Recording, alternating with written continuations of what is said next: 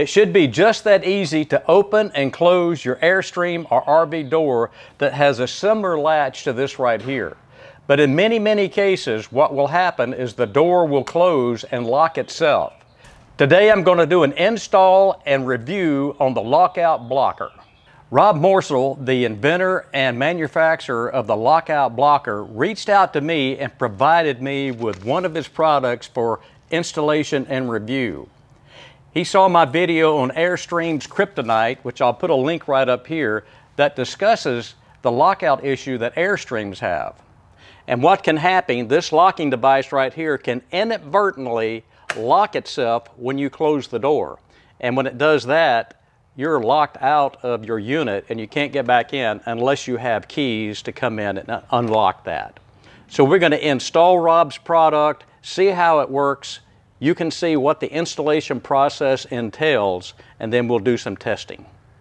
Rob's Lockout Blocker is available on his website. I'll post you a link to that down below. He's also selling this through Airstream Live, and I'll put a link to that down below in case if you want to check out the product and maybe reach out to Rob and ask him about how it installs on your particular RV. The package came with the lockout preventer. It also came with a alcohol cleaning pad and a drilling template. You can order this with or without the optional handle, which would be installed up here, and you'll use this handle to close the door instead of using this right here. One of the issues with a lock-in situation is that this handle here can work itself loose and come off, and then the occupants inside will not be able to open the door. So we're going to also be installing this handle. Tools required is a Phillips screwdriver, a 3/16 drill bit, some tape, and your cordless drill. First step is confirming the placement of the Lockout Blocker. May be hard to see, I'm dealing with black on black, but it's going to be placed something like this.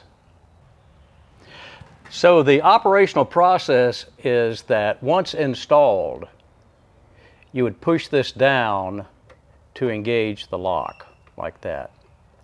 So you want to place this where it is just barely touching this peg. Now I've removed the black thing here just so that you can see it a little better.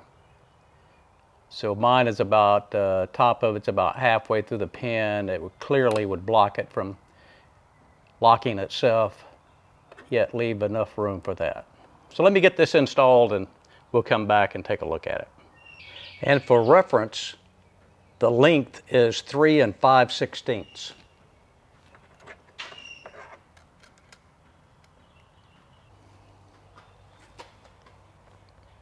Ready to stick it on. I've cleaned the surface. The instruction says to mark it with a pencil, but I'm going to do it this way because a pencil might be a little difficult to see. I'm going to place it right there.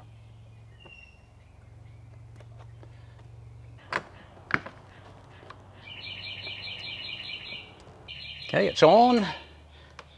It's preventing this latch from moving. Yet I can pull down a little on the device and the latch will go. And then coming back, still preventing it. So I think that's a good placement right there. Reinstall that. It's not going to close on its own. And then it latches. Then coming back. Installation of the pull handle, the instructions clearly state more than once that be extra careful that the pull handle is going to clear the screen door. And here's the frame of the screen door right here, if you can see that. So I'm going to place mine about right there. That would give me at least a finger's width clearance there. And also try your handle, because your handle's got to come up. this handle here. You wouldn't want to get it so close that it's going to prevent that from coming up. So it's going to have to be rather high on this plastic backing here, yet be very aware of what's going on with your screen door. This is the drill template that comes with the kit. So you'll want to get your template in place. You can mark this with a pencil or a Sharpie, which might be the best thing to do, and then come back and do your drill. I'm putting the template in place with just some painter's tape to hold it there. Let me get the handle and check it again for clearance from the screen door. There is plenty of clearance there. There's plenty of clearance for the handle to go up. So that's what I'm going to do. I'm going to drill it right there. I'll get the screen door out of the way now. This backing plate comes off with 3 Phillips head screws. Here, here, and here. Again, you'll have to remove this little black tip of the latch to get that out of the way, and I'm going to temporarily put it right there. So let me get this cover plate off, then we'll come back and do the drilling. I've just about got this backing plate off, and I wanted you to see how this comes off and how this handle is attached to the backing plate.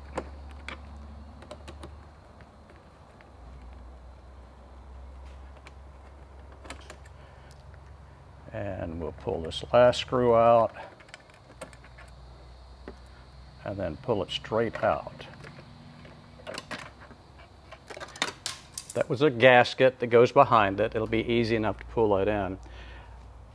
You can see as this handle is moved, that device right there is what drives the locking mechanism. And if this ever comes loose in right here and the handle comes off, you can see what a predicament you're going to be in. You're going to be locked into your unit. That's why I do not use the lock on this device, and I have been using the grab handle on the screen door to pull the door shut. So I really do like the feature of having this extra pull handle placed on there. I'm going to drill this out and I'll be right back. The pull handle's all installed and it's a pretty straightforward process. I do recommend you read the instructions and follow the steps in there to use a small drill bit to make a pilot hole, then come back with your larger drill bit, because this is metal. It's not plastic, and it will take a little bit of effort getting your holes to line up correctly. So to make it an easy job, drill your pilot hole, come back with your bigger hole, and I think you won't have any issues from there. So I'm going to go ahead and get this installed back on, and we'll see how it looks. Some tips on reinstalling this backer plate is to keep this handle here horizontally level like that. Get one screw started, try to line it up the way it should be, and then start the other screws. Now if the screws aren't going in easily, or if they're going in crooked, you need to stop and don't force them from going in. Realign your backer plate and try it again. And then once these 3 screws are tightened up, it should be really sturdy, and you can try your handle, and if you can watch right over here, you should see the latch come up as that right there. A zoom in view will show this coming up and unlatching the door. One additional test you may want to do is to exercise the release handle here,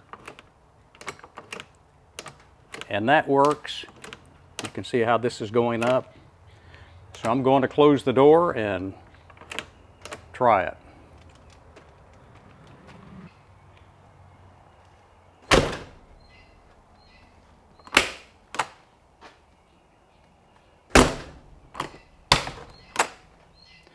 Okay, it works just fine. So the installation is complete. Again, check for the clearance for your screen door. Let's try this. Look at that. It's a tight fit, but it does slide over it, over the handle here. So it's been engineered very well. I think it's going to be a really good upgrade. Well, there you have it. All in all, it's about a 10-minute process to get your tools together and to get it installed.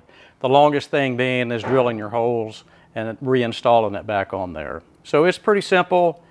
Check the links below if you're interested in the products. If you like this video, please give it a thumbs up, share it with your friends, and don't forget to subscribe if you haven't already subscribed. And until next time, I hope to see you down the road.